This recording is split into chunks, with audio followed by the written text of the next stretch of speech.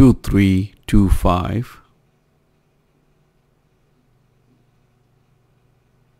X plus 1/2, the whole squared is equal to 1/4. Solve for x. So x plus 1/2, the whole squared is equal to 1/4.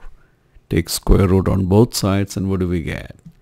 X plus 1/2 is equal to either 1/2, or you get x plus 1/2 is equal to minus 1/2.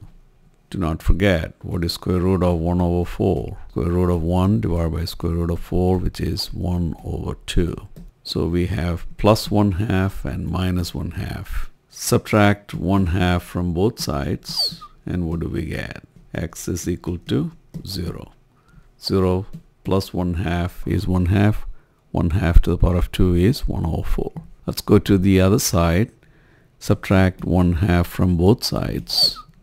And what do we get? X equals -1. Negative 1/2 minus 1/2 is -1. So we have x1 equals 0 and x2 equals -1. So what is our solution set? -1 and 0. Answer is D.